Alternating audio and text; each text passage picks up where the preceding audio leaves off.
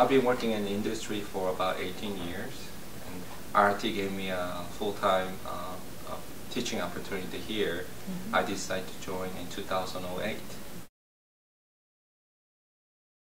We do have professors ranging from 9 years to some of them have 20 to 30 years experience in industry, and they bring their industry skills and knowledge into the correct classroom. That's one of the best thing about coming to RIT.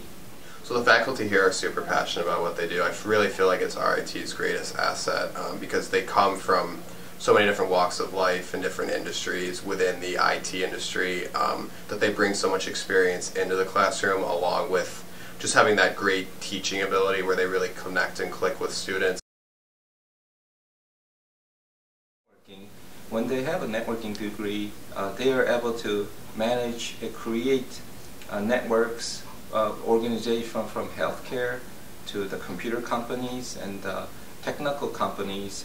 These days, a lot of organizations and combine multiple organizations into one. So you got to be able to know networking, be able to configure routers and switches, being able to do automations and self-define.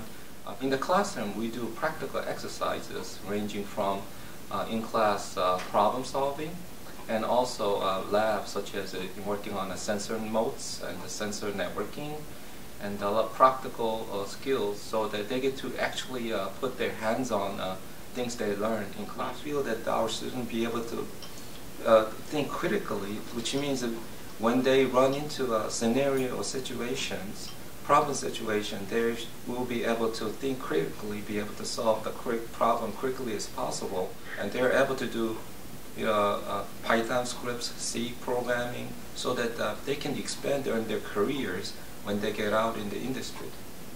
If a student is really passionate about a specific area of IT or networking, all they really have to do is reach out to one of their professors who may have an interest in that field.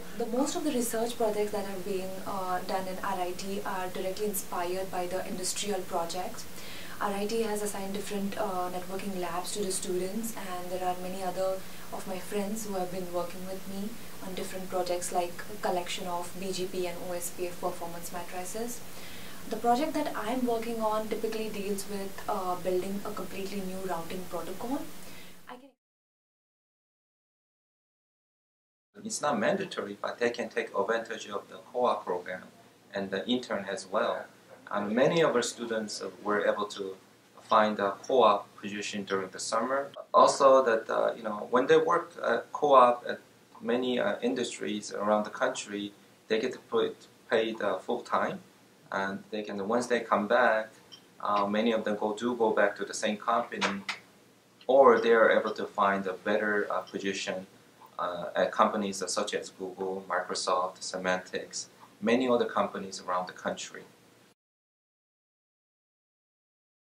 We have a phenomenal facility, and that's the one of the separated from other university, is that we have a great labs.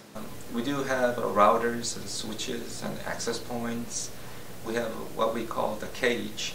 We have sensor modes, mobile devices, and many other equipments in the cage. And the students are not limited to because lack of equipment here. We have plenty of equipment. We have more than enough, and they just need to bring the ideas, and they can really. Our department decided to offer all of our core courses online.